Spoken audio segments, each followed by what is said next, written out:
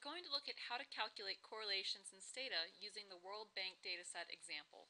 We're going to calculate the correlation between percent of children with DPT vaccinations in the developing world and year.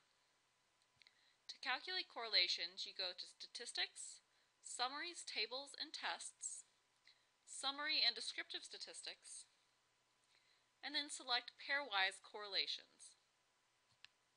We're going to calculate the correlation between year and DPT and hit Submit. So if we just run the pwcore command, we find that the correlation between year and DPT is 0.95. If we were interested in conducting a hypothesis test that the correlation is equal to 0, corresponding to the test we learned in our notes, we could click the box that says Print Significance Level for each entry. If we again run the pwcore command, we now see that again we find the correlation is 0.95, and below the correlation we get a p-value. So in this case the p-value is 0.0000 something, so the p-value is less than 0.0001,